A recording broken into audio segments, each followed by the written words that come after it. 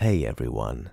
I haven't managed to post as many videos as I'd have liked lately because I've been pretty busy, but mainly because I've been working on an audiobook, and it's just been released to Audible and iTunes.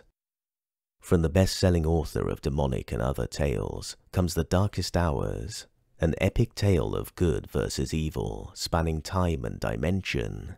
From modern-day gothic to ancient fantasy realms, The Darkest Hours is a genre-bending, action-packed, sci-fi horror classic in the making, with badass heroes and terrifyingly evil villains. Tempers flare, guns roar, and swords clash as loyalty and love are tested, but no one is safe from the oncoming darkness. While this channel always deals with allegedly true accounts, I'm sure if you like it here, then you'll love the adventures in the book. Go check it out, links in the description. And with that, let's get on with the video.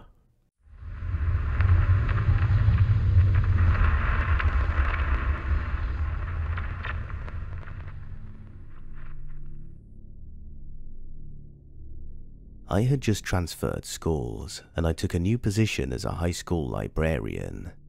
There was a little snack bar run by the cafeteria workers in the student center.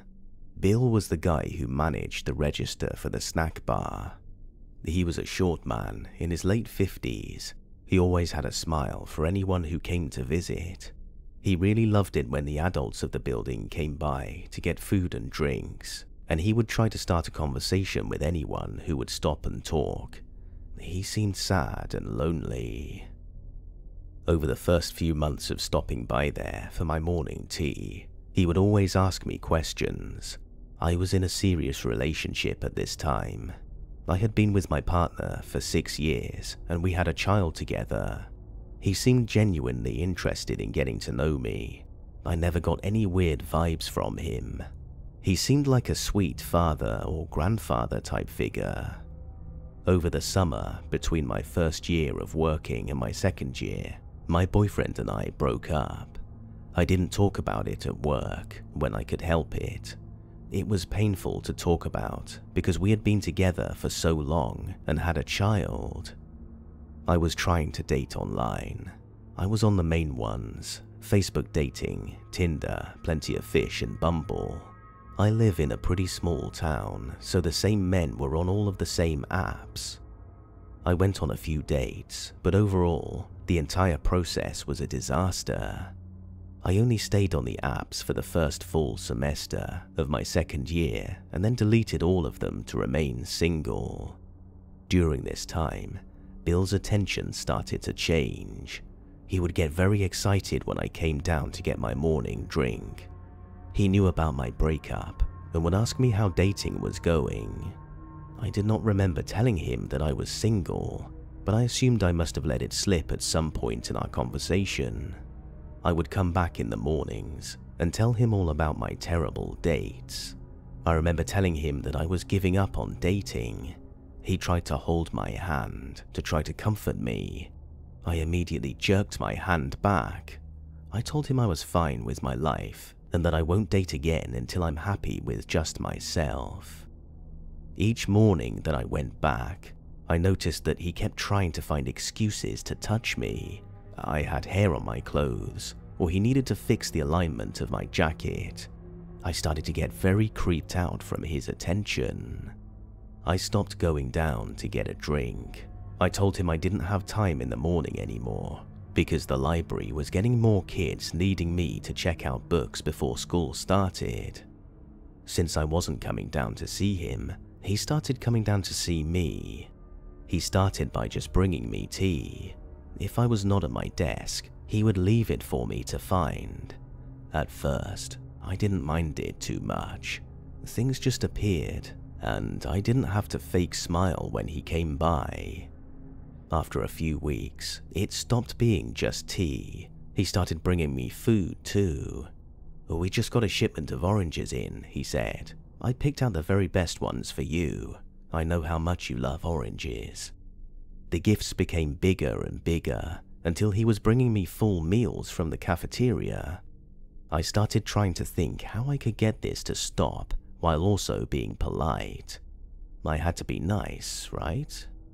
Over time, I couldn't eat the food. I would give it away or trash it the moment he left the room. The next time he came down with his arms filled with free food for me, I told him that I didn't want him to bring me anything because I was on a diet and I was bringing my own food to school. "You're perfect just the way you are," he said with a smile. I replied a thank you. Why do I feel the need to be so nice to creepy people? When he would try to bring me food down, I would thank him and remind him that I did not want any more food. When he would come in and I wasn't at my desk, I would duck down and hide until he left. The students started to ask what was going on. I'm a grown woman, the person in charge of these students, and I'm hiding on the floor behind a stack of books to avoid talking to him. The students even said that they did not like him. The students had nicknamed him the Troll. It was such a fitting name. Over time, he understood that I didn't want any more food from him. I had a month of glorious silence. No visits, just awkward waves in the hallway if I passed by, and my second year as a librarian ended. When the third year started back up, I had a lovely summer without a thought of him. I walked into the library on the first day with a present on my desk. I opened the package. It's a coffee tumbler and a gift card to Starbucks. No name or card to say who gave it to me. I wasn't sure it was him, so I went down to ask. He said that he wanted to buy me something special and to have my school year start off with a smile. I accepted the gift and thanked him. I'm not saying no to some free drinks. I shouldn't have taken it. I know that now. The gifts didn't stop. At least once a week, he would bring me something. Each gift got more expensive, and I became increasingly more uncomfortable. By October, I told him to stop. Do not bring me anything. Do not buy me anything. It makes me uncomfortable, and I will not be buying him anything in return. He didn't listen. He kept bringing me things. I knew he couldn't afford this on his cafeteria worker's salary, and I told him that. Just stop. I started to get angry with him.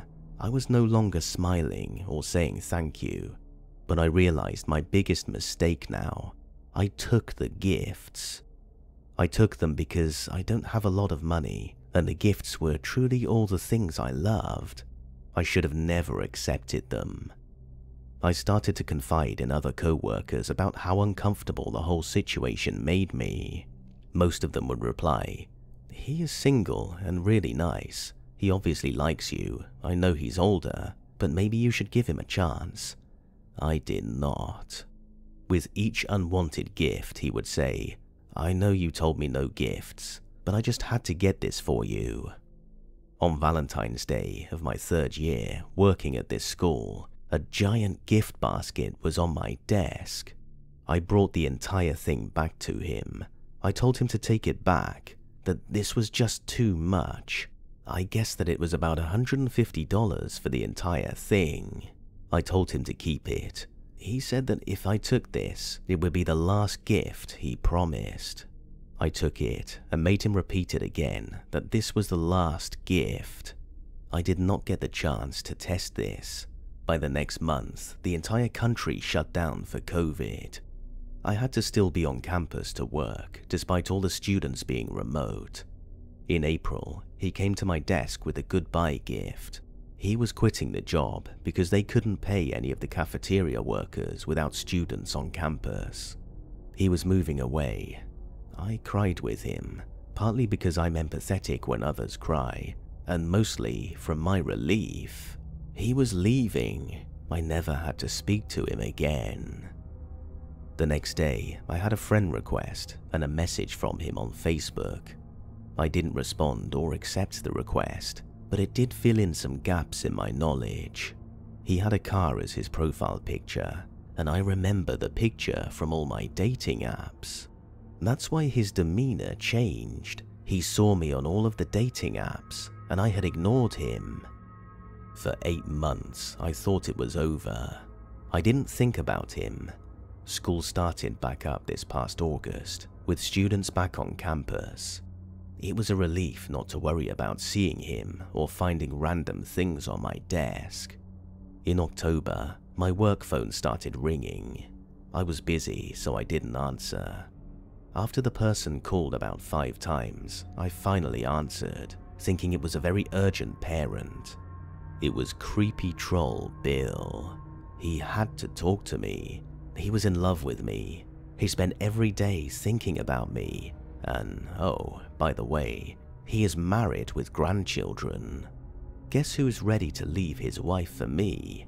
Crazy troll Bill. He kept me on my work phone for 45 minutes. I listened. I was nice. In hindsight, I have no idea why I kept talking to him. I told him that I was not interested in him in that way. He begged to be friends. I said fine. He asked me to accept his friend request, and I did. He tried messaging me the next day, but I left it on read. 2 weeks later, I get a message from the front office that a representative from a company needs to talk to me. I rarely get sales reps coming in person, especially after COVID. I go to the front, and it's the troll in a suit, large bags under his arms. The secretary thought he must have been a regular because she recognized him but couldn't place from where. He asked to come in and talk to me, but with COVID safety rules, no one is allowed in the school. I go outside in the cold to talk to him. He explains that he just wanted to drop off a few gifts for me. He proceeds to take each of them out of a bag. He tells me where he was, how it reminded him of me, and why I have to have it. He bought things for my kid, nowhere close to what he needs for his age. I'm panicking. My stomach hurts. I feel like I'm trapped, but outwardly I'm polite and nice. He asks to hold my hand while he reads the poetry he wrote for me, but I refuse and move as far away as I can manage. The poem he reads references a picture of me. He has the picture printed out. He said it's his favorite of mine. I'm 14 years old in the picture. How far back did he go on my Facebook? And this man used to work in a high school. I tell him again that I don't have any interest in him. He says, "That's okay. I just need to be near you. I will take any attention that you're willing to give me. I just need to be in your life." He goes in for a hug. I try to get away, but I am trapped between a tree and a bench. With his height, his face is buried in my breasts, and his hand tries to sneak under my shirt. I can hear him trying to smell my hair. I am instantly sick. I sent him a Facebook message the moment I'm back inside the school. This time, finally, I am not nice. I tell him, no more gifts, period, none. This is a matter of consent. I do not consent to any more gifts. You say you care about me, but you do not respect my wishes. No more gifts. After he responded, and I was confident that he actually understood my words, I blocked him. I changed my setting on my profile to make it harder to find. In November, a box arrived at the school, a subscription box that will be sent every month. There isn't a name who it's from, but I know who sent it. I went to speak with the police on campus, but guess what? Not much they can do, since I don't have proof that it's from Bill. I have called the company, but they can't help because I'm not the account holder. The school is aware of the situation. They will hopefully remember him if he tries to see me at work again. The day before my birthday, he called my phone 4 times. On my birthday, he called my phone more than 5 times. I did not answer. Yesterday, the second package arrived at the school with my name and the school address. I hope this story is over, but it might not be. I make sure I'm not followed when I leave work, but I don't have any clue what kind of car he drives. I have a special way I drive now, where everything is single lanes, hopefully making it easier to see if I'm followed. I always check the caller ID before I answer my work phone. I'm afraid of anyone who expresses an interest in me now, because crushes are not cute anymore. I wait for more things to be delivered to the campus. I live in a constant state of panic, because what if he meant it? What if he has to be a part of my life, whether I like it or not? So, to Bill, the creepy cafeteria troll, let's not meet again. Update. It's been a year, and thankfully, I haven't heard a word. I don't get the feeling like I'm being watched anymore. I'm not scared every time my phone rings. I saw him at a grocery store, but I don't think he saw me. I simply don't shop at that store anymore. Place was expensive and far from home anyway. I've spoken to the police a few times. He called the last week of work before winter break, but thankfully, someone saw me crying at my desk and came over and picked up the phone the third time in a row he called. She said that the police had been contacted and he knew that he was not supposed to call. He asked to speak with me, and she said that he was never going to speak to me again. He sounded shocked that someone else answered the phone and told him off. The police said that now I have a witness who also told him not to call. It will be easier to file a report. Now, if he calls back, they will file the report. I guess me saying it wasn't enough. I really wish the law would take this stuff seriously, but no one I have spoken to seems to see it as a real issue. One officer said that I had not made myself very clear, and maybe speaking with him can clear up the issue. I've been home for 2 weeks, but tomorrow I go back to work.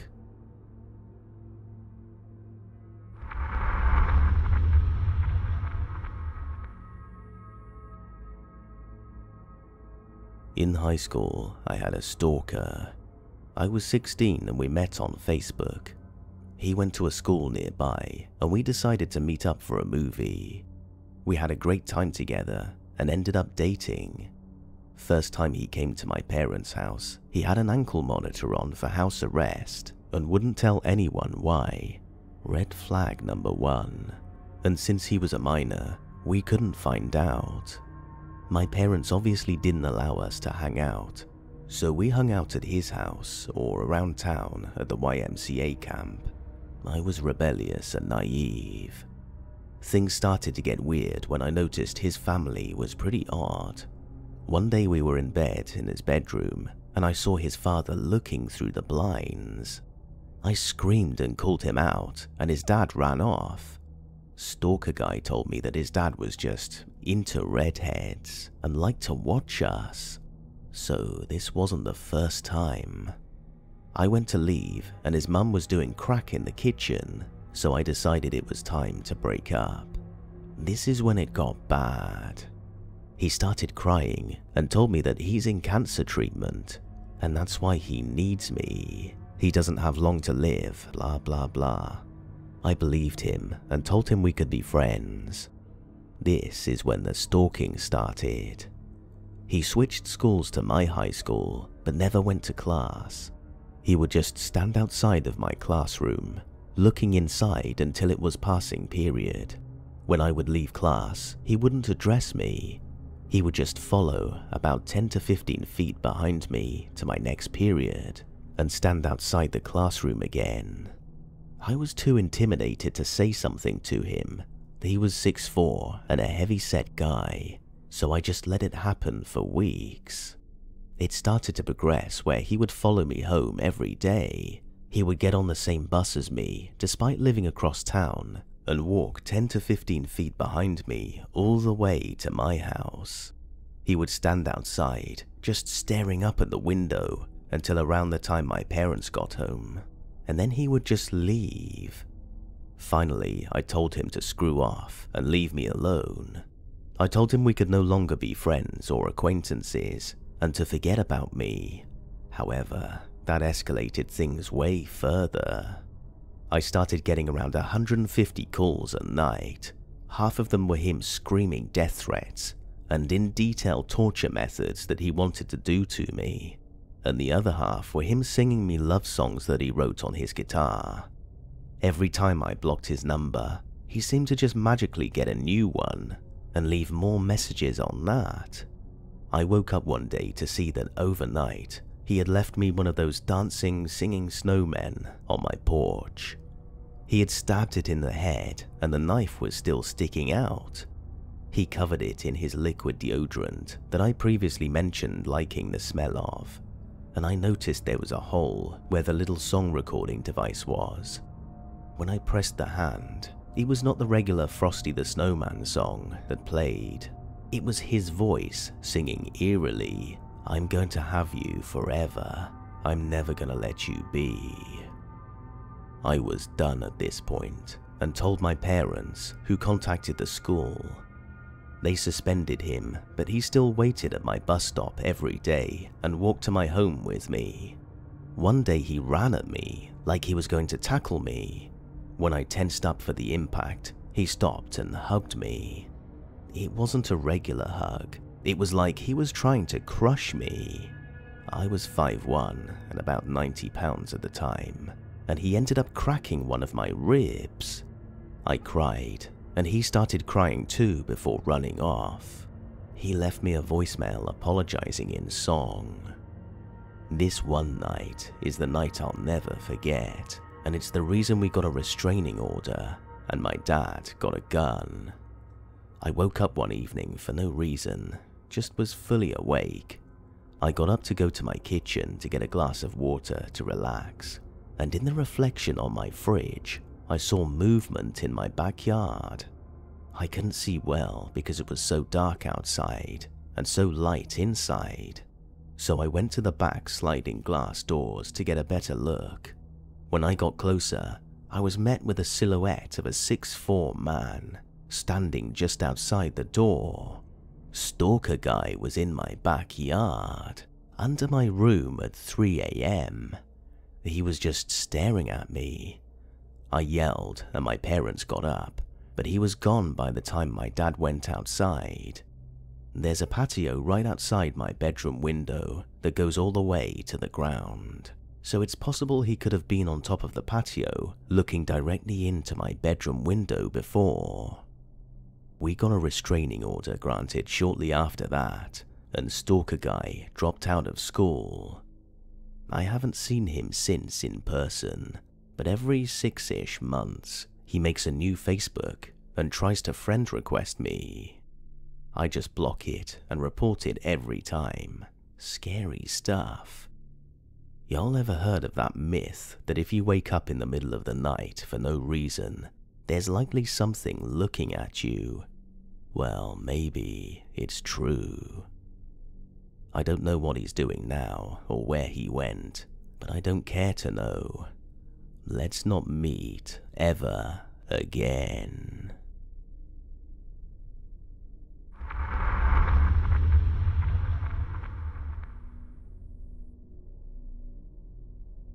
I was stalked, but not because they were into me, because they were into my best friend, Emma.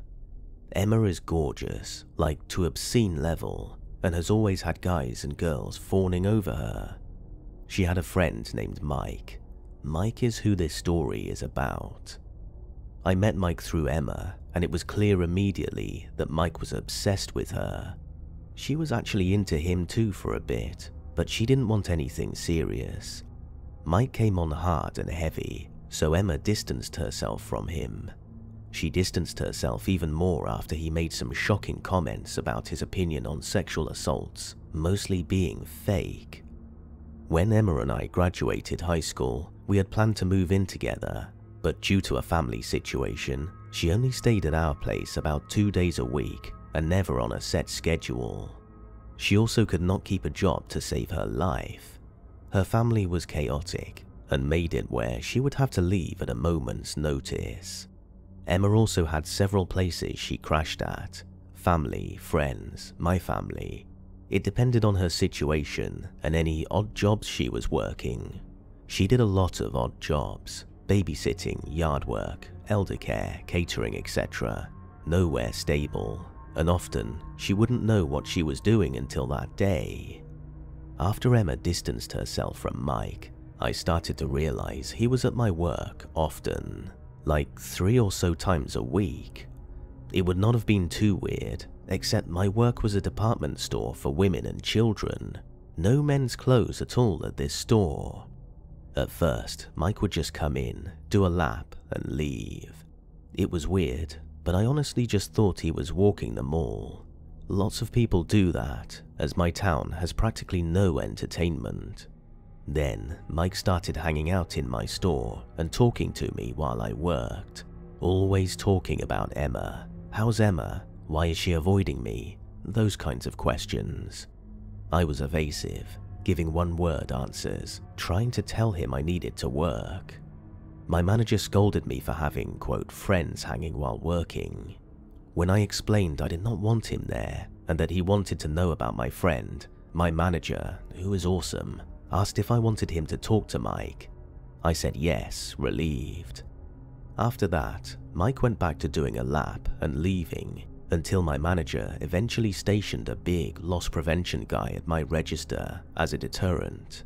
It worked. No more Mike at work. I had won. Except I had not counted on Mike being extra creepy. He started showing up at my house. A couple of points. Mike did not have a car, and I lived in a different town than Mike, my family, and my job, about 20 minutes away by car. No public transport in my town or his. Uber did not exist in the area then either, and Mike did not have a job as far as I knew. Mike knew where I lived because when I first moved in, we had a housewarming party and accidentally made the Facebook invite public. Mike started coming over at random times, sometimes early in the morning, sometimes in the evening, always asking to speak to Emma. I always told him Emma wasn't there, even if she was.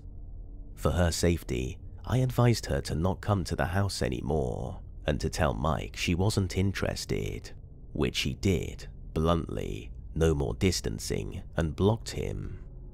In this time, I moved in a new roommate, a co-worker who, while also female, had a gun and a big boyfriend.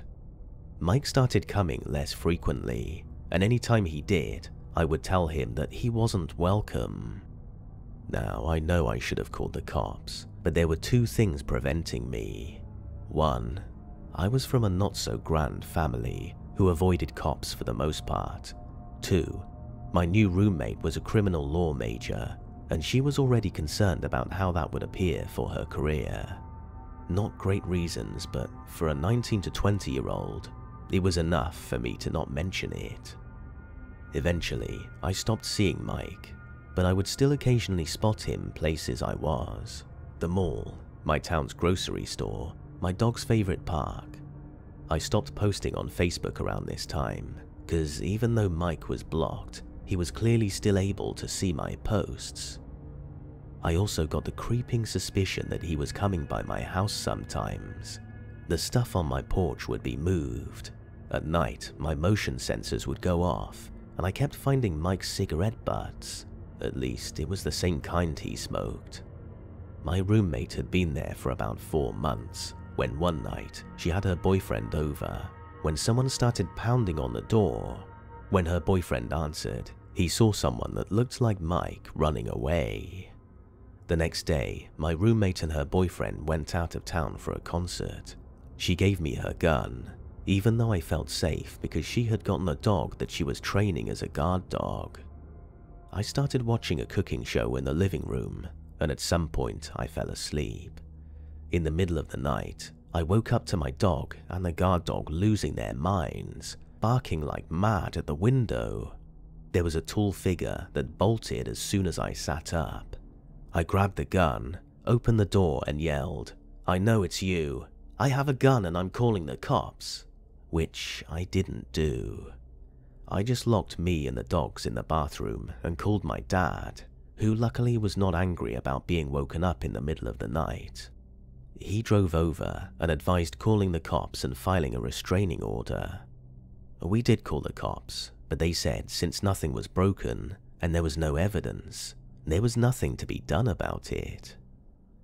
Luckily, after this, I heard through the grapevine that about a week after the incident with my dogs, Mike's family sent him to live with a relative in a different state. He did come back a couple of years ago, but he was wise enough to only contact me once, when I got to tell him that Emma was not only happily married, but not at all interested in talking to him. I reminded him that I was willing to call the cops if he ever came near either of us again. He never did, and I don't see him anymore, though he did try to friend my husband on Facebook. All it took was another block for him to go away. So it's been about 5 years since I last saw you, Mike. Let's not meet.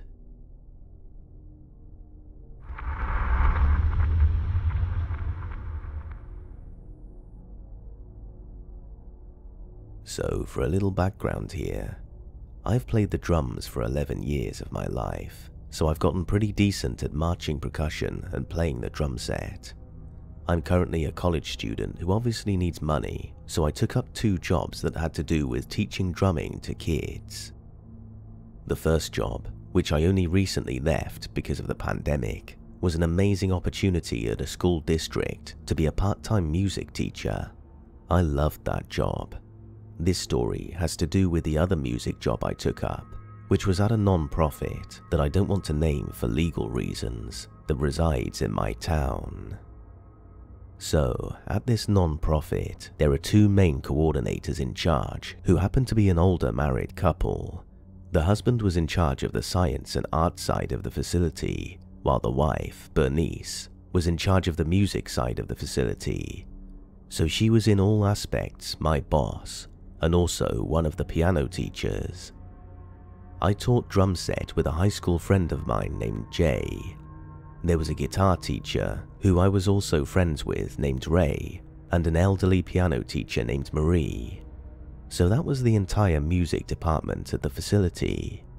I started the job when their last drum set teacher suddenly left to pursue his dream career in the Bay Area.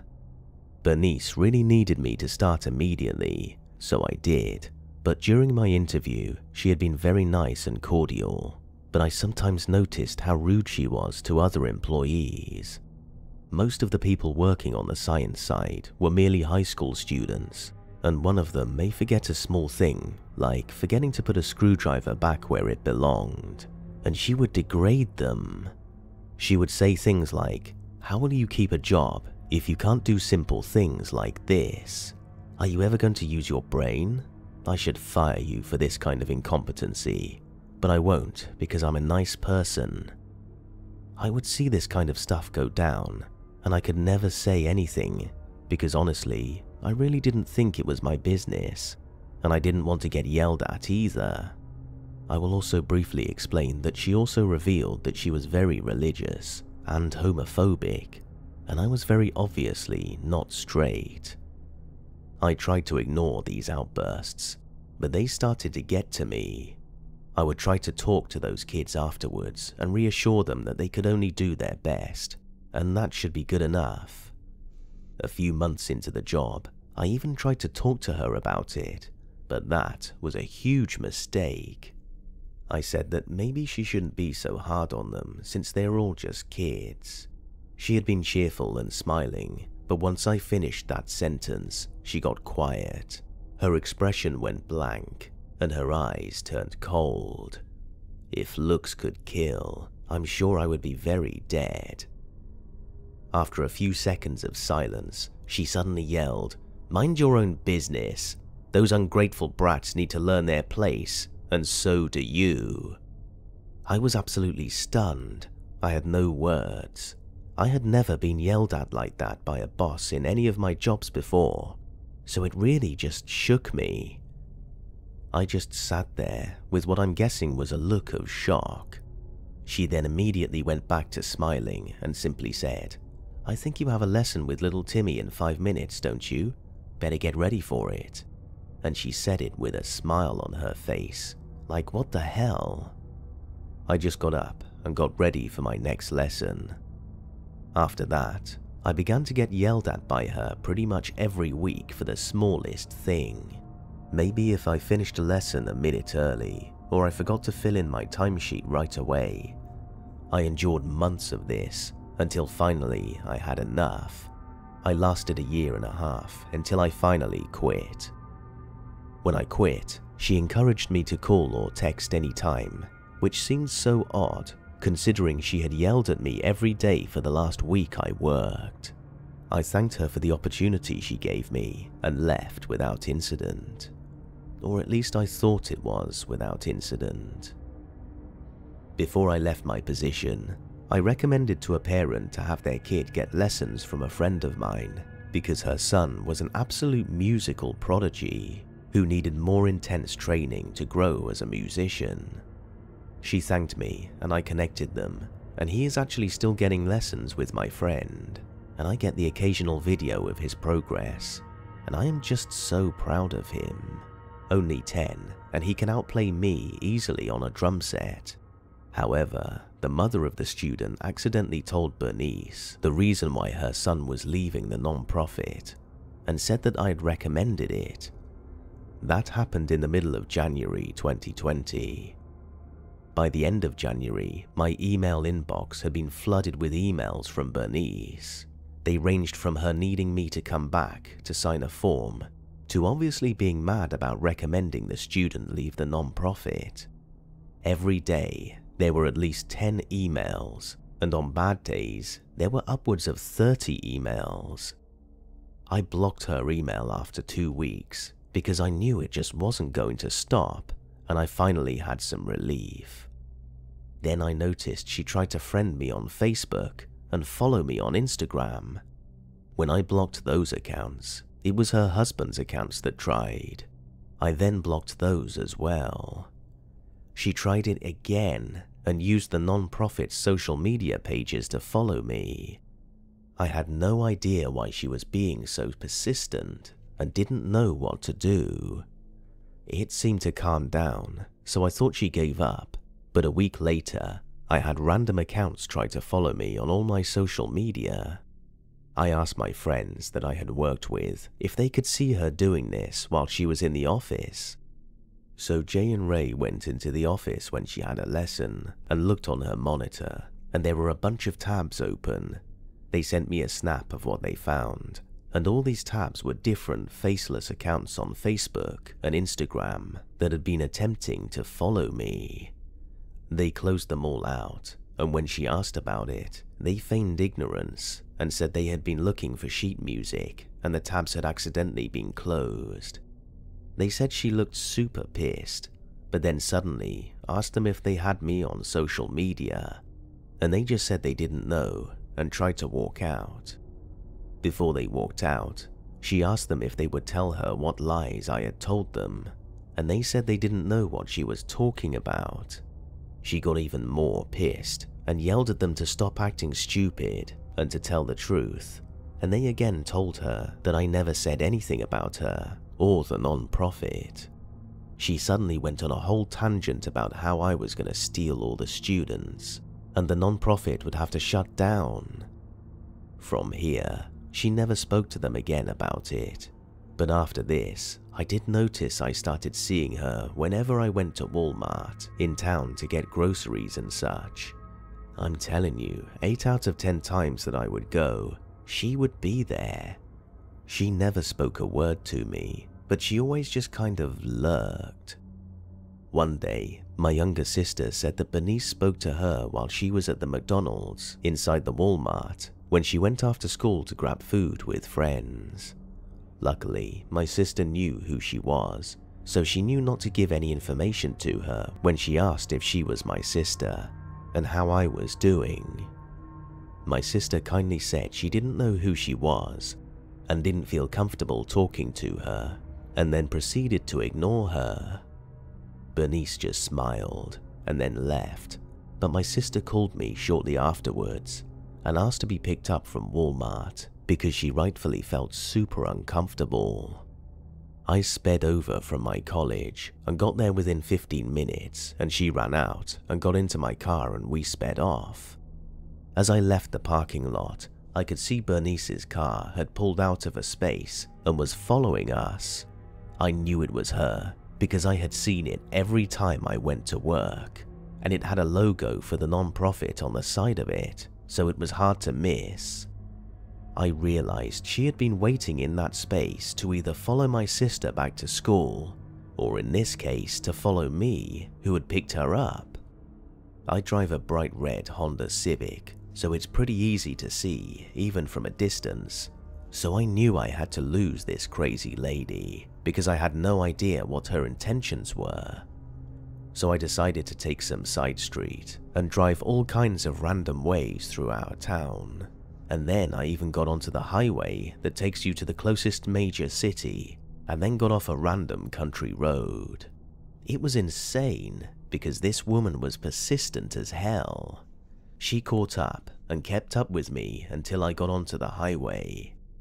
Once I got on, I easily was doing 80 to 90 miles an hour and weaving in and out of traffic to lose her, and eventually I did. I then parked in between some orchards off one of the country roads I took. My sister had been on the phone with our mum the entire time, who had then proceeded to let our town police know. We got on the phone with them, and they told us to drive to the police station, and there would be someone waiting to help us. So I made my way back to town, while constantly checking my mirrors for Bernice. We made it, and I gave a statement, and they made a report, and then asked me to describe the car. I said it was a burgundy SUV with the non-profit's logo on the side. They said it should be easy to find, and they went straight to the non-profit to find her. Sadly, Bernice had an alibi waiting for them when they got there. She showed them the security footage of the front of the facility, and the burgundy SUV with the logo had been sitting in its spot since opened, so there was no way she could have followed me according to the police. They say there was nothing more they could do, and it was left at that, but I knew what I had seen. It was messing with my mind for days, until finally I got my answer on how she pulled off that stunt. Jay informed me 2 weeks later that Bernice had announced that they had bought an identical SUV with the logo and everything for the non-profit. I was stunned. It was the same make, model, and color as the other SUV. Even the license plates were almost identical, only having 2 digits differ from the original SUV's plate. Bernice had played the cops into thinking I just had an overactive imagination. She knew exactly what she was doing. I was just so frustrated by this point. Eventually, I emailed her and told her to stay away from my family and me, because I was never going to be talking to her again, and clarified that I had no intention of taking any students from her. Hell, I'm not even a goddamn music major, so why would I even want to continue doing anything music-oriented? Her reply was almost instantaneous. "Sounds good, dear. You take care now. And be sure to tell your sister I said hi. Bernice, I really hope we never meet again."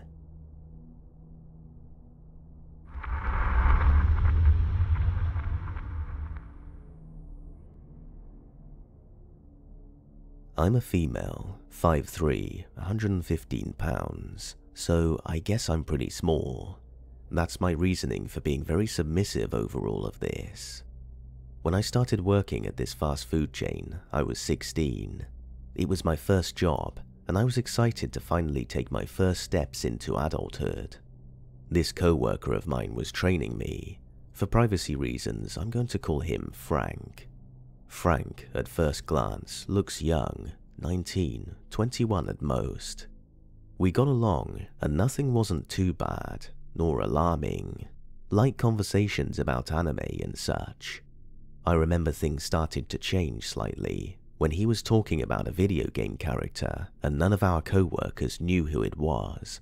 When I saw the green hat character, I said, "Oh, that's Link. How cute. I used to watch my brother play Legend of Zelda 4 Swords." He looked at me and said, "Marry me." I laughed it off and continued on with my day. For the rest of my shift, he would hover over me, asking me personal questions like my age, favorite things, etc. Being the open, friendly person I was, I answered happily. I told him how I loved butterflies and that I was 16. I'm 17 now and have had several jobs since. When an older man asks you for your age as a minor, it's never a good sign. Moving on to December, I've been at this chain for a month now. My manager asked me if I wanted to come to their company's Secret Santa party, and I agreed. When the day came, I arrived with my now ex-best friend. Frank arrives on the phone, acting busy and such, but I thought nothing of it. During the whole party, he was on the phone. I was getting food when he tapped my shoulder, still on the phone, and handed me a beautiful butterfly necklace. I didn't know what to say besides thanking him, thinking he was my Secret Santa. Then later, my other co-worker comes up to me, handing me a gift card to Starbucks and a plush. I ask why, and she said she was my Secret Santa. I thought it must have been a mistake, and went on with my night listening to my old best friend tell me how I should date Frank, which in my mind was never on the table. January rolls around, and it was Frank's birthday. We were just working until I heard one of my female co-workers, who was into him at the time, wish him a happy birthday. Being that person, I wish him happy birthday while my other co-worker asks how old he's turning. He said 27. Might I add that every shift I worked with him, he would take several photos of me before and after my shift, commenting about my hair, my skin, my eyes. Often said how cute my nose was. Again, not wanting to cause a scene, I just laugh everything off. That's always the case, isn't it? We don't want to cause a scene. I did start telling him to please stop, but of course he wouldn't, no matter how many times I asked him to. Now I'm going to skip to May, my birthday month, and of course I was working on my birthday. I went to the back door as usual. Due to COVID, I had to ring a doorbell and wait for someone to open the door. Out of nowhere, Frank pops out of the bushes, handing me all kinds of gifts. Today was his day off too, so I was generally confused. I remember thinking, how the hell did he know my birthday? I never talk about it, since I don't like celebrating it. He followed me around for a few minutes before awkwardly leaving when I apologized that I want to get to work and not get yelled at. In July is when I finally found a new job. I quit due to sexual harassment I had to endure for the 9 months I worked there from my shift lead. That's a whole other story, but when a man starts getting a handsy, don't laugh it off. You gotta shut that down. It got really bad when that ex-best friend that I mentioned earlier started showing all my co-workers, including Frank, and the shift lead explicit photos of me that she stole off my phone without me knowing. I was very insecure at the time and was in an abusive relationship, so I would give anything this boy asked of me. Anyway, at that point, I had about had it. After being interrogated about the shift lead, I put in my 2 weeks. On my last week, everyone was talking about how that shift lead got laid off for sexual harassment. Frank and I were doing dishes, and the topic came up. I awkwardly told him about it, now knowing how everyone knew my story. The shift lead would often grab my ass, rub my thigh, talk about my boobs, about how, if they were bigger, things he would do to my body, etc. I would say stop politely, but he would continue. When I started yelling and saying stop more assertively, he would often make me do humiliating tasks like clean the greasy floors on my hands and knees, or cleaning the dining room when it was closed due to COVID. When I told Frank this, he shrugged it off and said that there was no reason for him to be fired. I remember being absolutely shocked, retorting, "I'm just glad I'm leaving this hellhole," and left it at that. A month into my new job as a hostess, everything was going well. It's a restaurant, but everyone just comes there to drink, so it's more of a bar. On one of my 2 AM shifts, Frank stops by on his bike. I tried to be friendly, but was getting frustrated when he kept cutting me off and talking to other people. I then walk away to bus tables because no one else would do it, and he couldn't follow me into the restaurant. Outdoor seating, of course. After bussing all the tables, I come up to the counter to see my co-workers giggling. "What's happening?" I asked. The other hostess smiled. "That's so cute how your boyfriend takes photos of you while you're working. It's so cute how obsessive he is over you. He wouldn't stop talking about you to us." Boyfriend? I was and still happily remain single after that bullcrap of a relationship. The only person they could be referring to was Frank. Then it dawned on me, how the hell did he know where I was working and my shift schedule? I didn't tell anyone besides my parents and my brother. A week goes by and Frank comes back. I may have gotten a little over dramatic, but I didn't know what else to do. I told the other host at the counter to tell him I'm not working today and dashed inside. I told my manager that this man, Frank, keeps taking photos of me as I'm working and it's making me uncomfortable.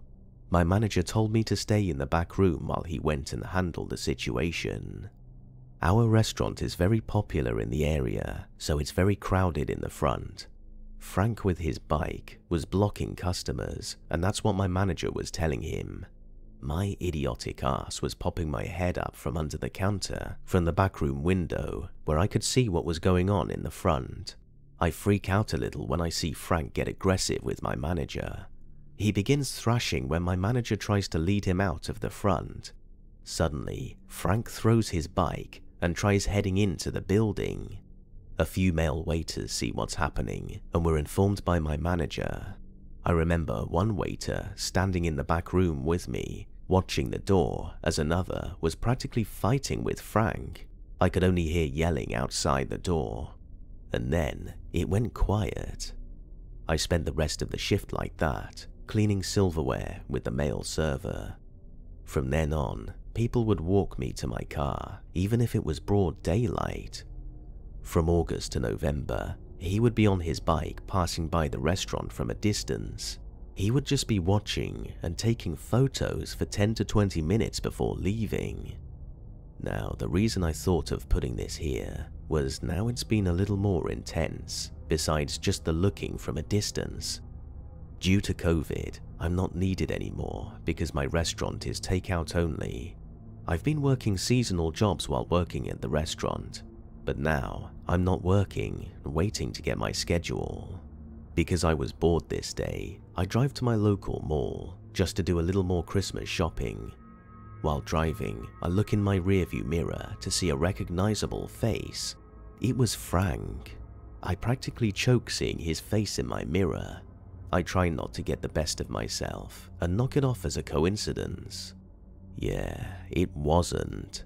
He followed me throughout the mall, then later followed me as I was driving home. No one knows where I live besides that old friend, and I'd like to keep it that way.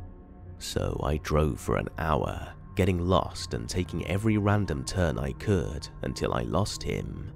I now believe this is how he would track me down. My car isn't common, but it doesn't stand out too much. I've rarely left my house since. It's January 2021, and ever since the start of this new year, I've been getting phone calls like this. Hello? The caller breathes into the phone like a creep. Again I say hello, and then the caller ends the call. Along with that, I've gotten many random messages asking about gifts and delivering me a gift. I'm not one who usually uses social media, but these messages were all over mine. All of them were from newly made accounts across Snapchat and Instagram. On one occasion, an account started sending me photos that I never sent to anyone. These were photos of my cat and me that I had saved in my Snapchat album. Just photo after photo of things that I've never sent anyone, ending with, "I have a gift for you." I deleted both apps, along with deleting almost everything off my phone. A week ago I downloaded Snapchat again due to some dumb assignment my teacher wanted us to do with that crap social media app. One of my old co-workers sent me a message. I opened it. It said, "Frank wants to give you your Christmas gift. Want to stop by?" Maybe I'm just overreacting, or maybe those accounts were Frank.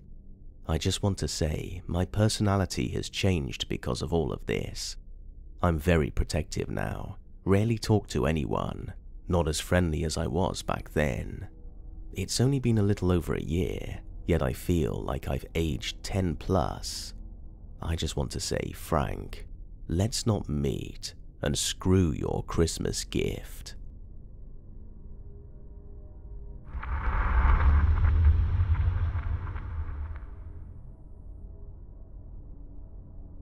Let me start out. I'm a very nice person, and I'll befriend most people if they're nice, and our personalities go well together. Here's where Chris comes in. At my first job, I met Chris. He was nice, but I was in no way attracted to him. Yet I continued to be his friend and made it pretty clear I'd only be friends with him. I eventually stopped hanging out with him and started ignoring him, but sometimes I fear he'll show up at my job again. I noticed very early on that he was very clingy and would rush to hang out. It was always almost immediately after asking if we could hang out, he'd want to stop by. Still, I pushed it aside and said, well, maybe he has no friends. However, he held grudges very strongly. Once, this girl who also worked with us didn't say hi back to him, and he said, "Screw that bitch, she can die." He wishes bad to anyone who's rude to him. Another red flag to run. But yet, I continued to be nice. Summer had ended and I was going back to college. Even though I was about an hour away, he still wanted to hang out. He was willing to drive all the way here just to hang out. I found it kind of annoying that he just wouldn't make more friends and tried to push it off. Once he even texted me saying he'd shoot himself, so I called him and tried to comfort him that things would get better. During college, I had Tinder and finally found someone who I liked, and we started dating. That's when he got even more clingy and weird. Chris was always depressed and talking about no one wants him, and that 21 was a good age to die.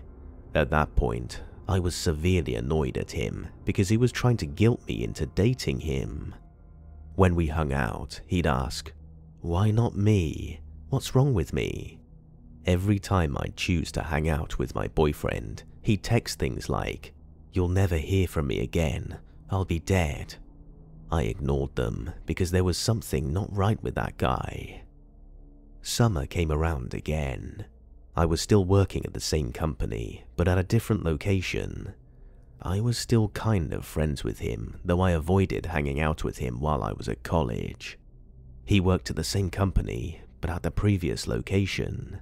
He wanted to transfer to my location because, quote, he hated the people there, and I'd be working at the new location. Some point during the summer, I started to ignore him, because he was even more annoying and trying to guilt me into dating him. My boyfriend clearly didn't like him because he thinks he's crazy and did not want me near him.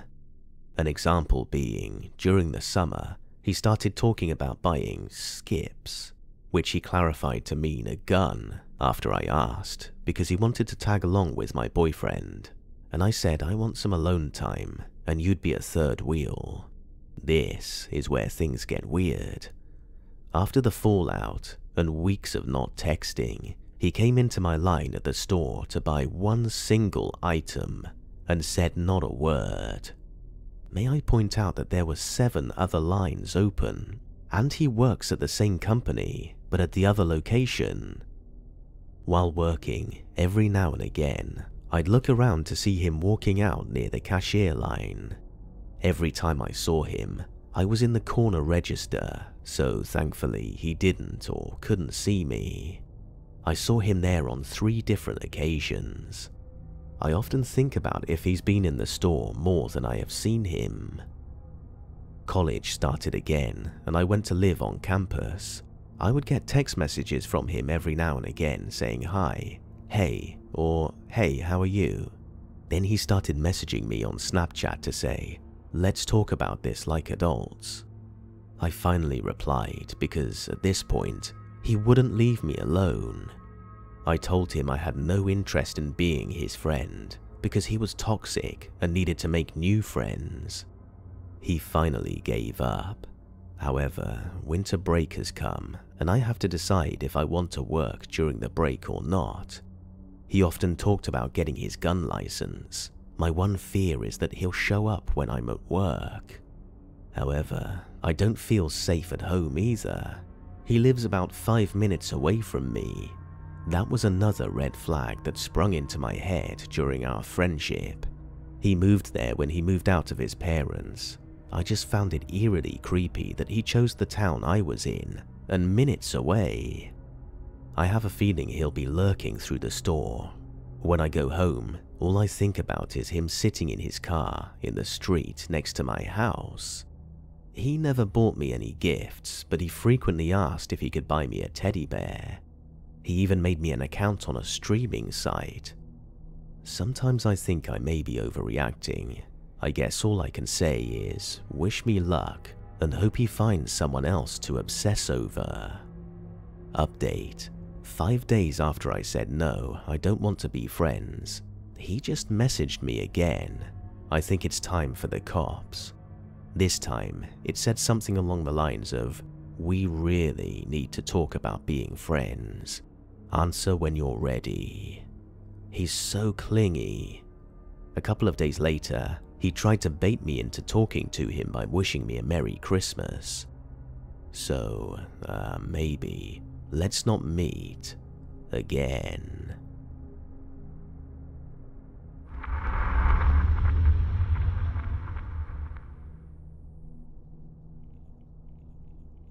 I was stalked via hacking. June. My partner Johnny comes upstairs and finds it cute how I'm checking him out on OkCupid. I'm confused as I haven't logged in lately, like in months. How could I have been looking at his account? I log in and check it out. There's a list of 7 or so people that have been checked out from my account today, Johnny's included, and also someone I work with. Well, that's embarrassing. Nope, wasn't me. Time to change my password. The next day at work, I was sure to bring it up and laugh about the fact that my OkCupid account was hacked to the person who was in my viewed list. I didn't want this person thinking I actually looked at his account.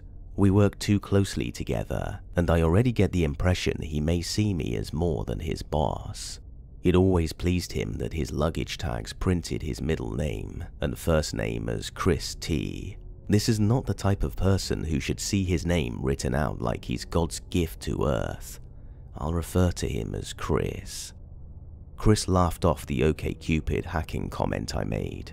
I found it strange he had no questions or comments on the subject, but most people would at least ask if you changed your password, but nothing from Chris. I brushed off the situation. A few days later, I was out of the office for work. Johnny messaged me saying it was happening again, that I checked him out on OkCupid. No, I didn't, but I changed my password again. July. This weekend I'm having a lazy morning in bed with Johnny. I get a Facebook notification. Your account has been logged in from a new location. The IP address points to Chris's hometown. My heart's racing. What the hell is going on? I take care of the Facebook password and screenshot the notification. Later that night, I get a text from Chris. Happy 4th, boss, lol. I assume he's drunk and worried about being caught having his access to my Facebook revoked so quickly. No, it can't be him doing this. It's just coincidence, right? Johnny is convinced it's Chris, but that means someone I work with on a very small team is targeting me. This will make work nearly impossible. I can't talk to anyone at work about this. I'll have no way to run my department. The situation will get minimized. Chris drank a lot. I'd see it at work events or when we travelled, just the two of us. He often got out of hand, but everyone brushed it off. He's young, it was funny, we've all had those nights. But as long as you show up to work the next day, it's fine, they would say. I brought it up to him once. Hey Chris, you need to be more cautious about how much you drink at work events. He didn't speak to me for 3 days. I offended him. Told him that he's not allowed to have fun at work events, he told me, when he finally snapped at me. He recoiled. He's 3 times my size, and we're in a secluded space at work. One time, while traveling with just the two of us, I got very sick. I told him I couldn't make it out for dinner, so Chris offered to pick something up from a nearby store. He knocked on my room door and handed me the water he had gotten me. He tried to make small talk, as I thanked him and indicated I was going to lay down. It was apparent by his stance in my hotel room doorway he wanted to come in. He moved an inch closer and I said goodnight, shut my door, and locked every lock I could. It wasn't the only time he made me feel uncomfortable. I hadn't noticed any other accounts being hacked for a while. I was cautious around Chris, even disassociated when I could. I avoided work outings if he was going, would back out of lunch plans that he decided to go on once he knew I was going, but we often had to work very closely. We were a team after all. I couldn't do my job without him, and him without me. November. Johnny was online checking out his FedLife account one evening. He saw I was also online via the old messenger they used to have. Johnny asks me if I'm logged in. I'm not. Again, my heart's racing. It's different this time though. The violations are beginning to feel commonplace, normal, expected. But this hacking is extreme. No one outside my FedLife friends knows about this account. Definitely no one I work with, and there's some faceless nude photos of me there. I reached out to FedLife. They gave me the IP address of the last login. It's the same as the Facebook hack. Crap. I can't avoid this anymore. I can't pretend it's just a coincidence anymore, but I need proof it's Chris. All I have is an IP address and intuition. I can't take that to HR. The police maybe?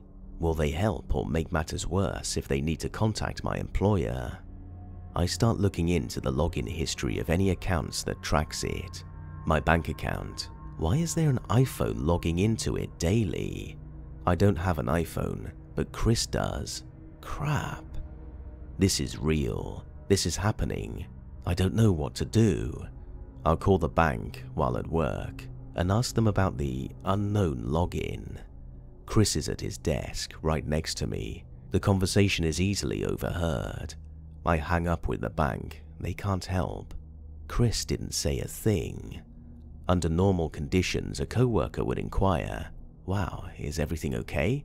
Did you change your password? Did any money go missing?" Nothing from him though. So out of character. He's always interested in my personal life. The next weekend, I wake up to a phone call. The caller is calling from my phone number. My heart skips a beat, but I answer. No one responds. I just hear breathing. That's it. I've had it. I'm losing my sanity. I spent weeks, months researching IP addresses and how I might be able to use the only info I have. I've lost sleep. I can't focus at work. Johnny is worried about me and my safety. I am too. But what can I do? Johnny suggests that we go to the police. I don't want to, but I'm at a dead end. I agree. The officer is kinder and more receptive to my situation than I expected. This serves as a reminder to me that this is a big deal. I shouldn't minimize it in my own thoughts. She takes the report, every detail. They will use the IP to subpoena the internet service provider. Weeks go by. The officer on my case claims there's no crime. The ISP records were never obtained. December. My work email keeps doing this strange thing. Messages I've read being marked as unread. Weird. Is it him, or just the multiple devices I use to check it on? I don't know, I can't tell. The server doesn't keep a log in history that I can see. Should I talk to IT? I know them well. They will help, but that would make the situation real and known at work. No, not yet. I can't bring myself to do it. I can't do this anymore. My heart is constantly racing. The slightest noise sends me into panic. I get a security camera for my front door and worry a bit less when I hear the door slam from the wind, or when the dogs bark at something they hear. I'm becoming comfortable living in fear as much as it's impacting my health. At least I have the pepper spray Johnny got me. I carry it whenever I'm outside. Chris and I have a shared account we use for work. Maybe I can get an IP address from that. If it matches, that's some proof, right? Dead ends. What if I sent him an IP tracker? I've learned you can place an invisible pixel in an email. It will send you the IP address of where it was read. All I have of Chris's is his work email and a Gmail. I tested both, on myself first of course. I can't take the risk of him figuring out I'm onto him. Damn it, our work email blocks it, and Gmail reroutes to their HQ, another dead end. More hours, days, weeks pass. I call private investigators. They're impressed I've tried the tactics they already have at their disposal. I feel confident that I'm doing all I can, but more lost that professionals can't help. February. One last attempt. It's a week before I have a 7-day out-of-country trip with Chris.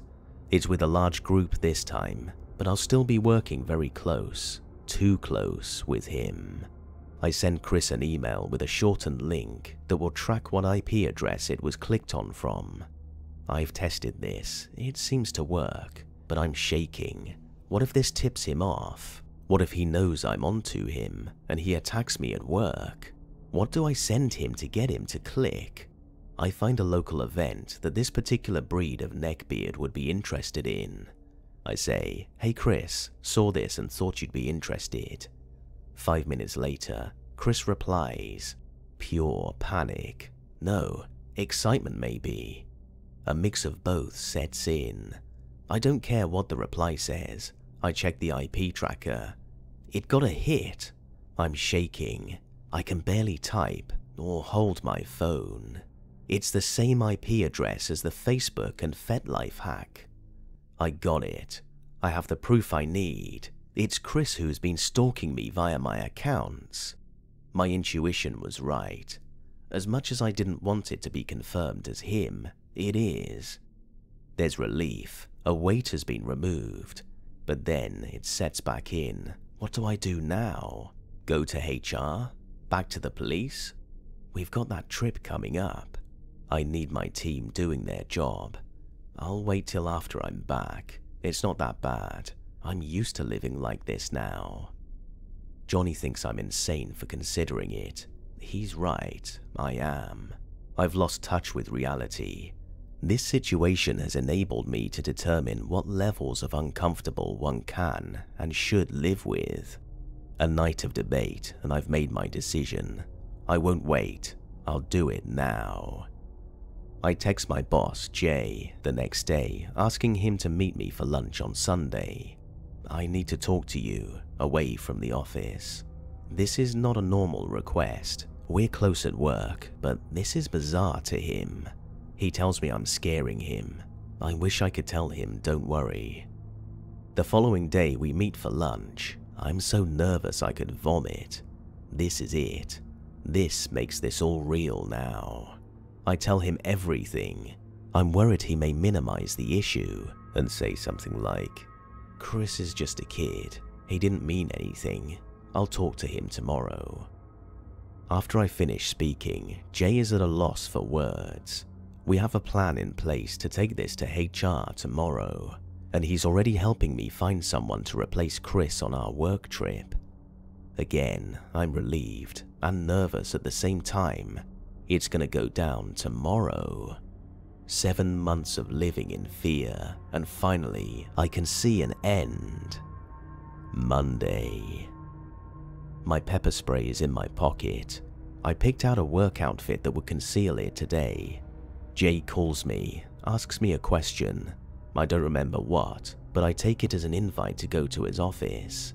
Anything to get away from the person I now know, without a doubt, has been hacking and stalking me. Jay wasn't expecting me, but understood. The department head is in his office. Jay is about to inform him of my situation. Having my story told by a third party was surreal. I filled in the details where needed and gave them the folder of the evidence I had collected to take to HR, screenshots, IP address, written accounts of the timeline up to this point, the email from Chris confirming his involvement, and the info from the IP tracker. The day is a haze. I was at HR's office at least twice, saw the police drive through the campus, and had to fight my way to the HR director. He didn't feel I had enough evidence to prove the email I sent to Chris's Gmail was actually the Chris that worked here. I dug through my work email. Bam. He emailed my work email from his Gmail account once. Enough evidence for our non-believer. Hours go by. It's almost 3 PM. What the hell is going on? If I keep leaving my desk, Chris will know something's up. I can't call HR and ask. He'll hear the conversation. Chris walks over to me. "Oh crap," he says. He's shoving his work phone in my face, too close for comfort. He's got an invite to go to HR for 4 PM. I'm screaming inside. No one else is around. If he's going to do something to me, now is the time. That notice is the forewarning of being fired. That's how they do it at my job. I manage to look concerned and tell him, "I'll let you know if I get one," insinuating maybe our team is being let go, not just you. He walks away, no idea where to. I sit at my desk, shaking in fear. I don't know when he will return. How could HR betray me like this? They know the situation. Damn it, they should have warned me they were about to send it. I could have fled. I could have gone somewhere safe. Mike stops by my desk just to say hi and offer me some leftover catering. I can't eat right now, but in this moment, Mike has offered me so much more than the leftovers. He has no idea what's going on, but can see in my face something is wrong. I ask to walk back to his office with him. Chris will never find me there. An hour or forever passes by. It's got to be done by now. I know Chris will be escorted back to gather his things. I do not want to be there for that. I sneak to Jay's office. He checks the area for me. Chris is gone. Jay heard from HR. As per HR, I'm not allowed to speak to anyone as to why Chris was fired.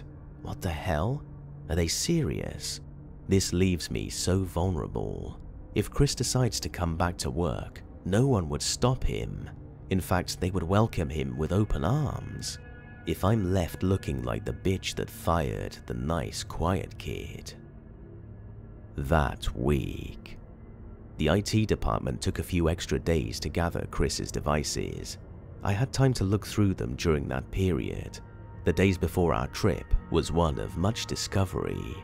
Not just what I found on his computer, but what I learned from the people around me. The day after he was fired, I looked into his laptop. IT had no issues getting me into his files. I was Chris's boss, and I needed his work. His pictures folder, a lot of personal stuff, stupid memes, vacation pictures, screenshots of naked cam girls he chatted with, and me. Some pictures I had never seen before, some I had. The pictures I was familiar with were from a cruise I went on months earlier with Johnny, only these were the ones I deleted. I had a GoPro set to take pictures every 10 seconds that hung around my wrist. While walking around, I inadvertently took close-ups of my ass in a swimsuit. Upon importing my vacation pictures, I deleted those from my computer. Were they still on the card? Then there were some pictures from my Google account. Well, it was a picture of a picture on a screen.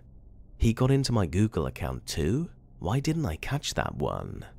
Then, the ones I had never seen. Pictures that had been taken around the office and on work trips. Me at my desk, me bent over setting up gear, a close-up of a hint of cleavage shot from above.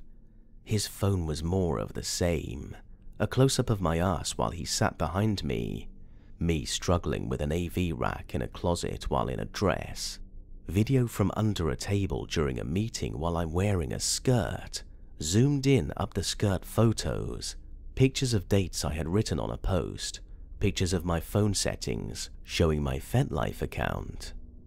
The nausea sets in again.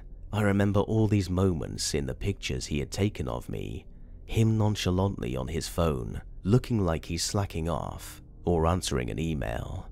Little did I know, he was filling his spank bank with pictures of me during work hours and keeping a record of my days off. What a creep. I got to his browser history. It was sickening. He researched how to hack someone's text messages. He stalked friends of mine on Facebook, as well as my partner. He got into my Amazon, Gmail, Facebook, FetLife, work email, OkCupid, and bank account. He read old emails of past relationships, looked at the places I visit, and stalked images from events I go to.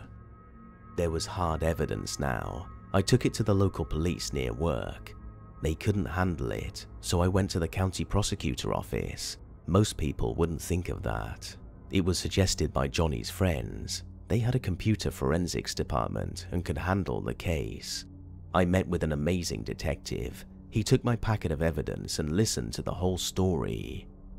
It's becoming easier to tell the story, especially when it's to focus on the facts. At my office, I learned more about Chris, how he slandered me to my co-workers. I knew I couldn't tell people I worked with why Chris was fired, but for my safety, I knew I had to tell a few people. Just the ones close to me. Once they knew the story, I heard things from them like, Chris would complain I didn't pay him enough. He lied and said he made half of what he actually did to co-workers. I even fought to get him above normal raises for 2 years. He lied and said I would withhold work from him. They usually responded by telling him to talk to my bosses or HR. Obviously, he never did. You can't take lies to HR and directors. He spread lies around the office, coercing co-workers to take his side when I wasn't aware there were sides to be had.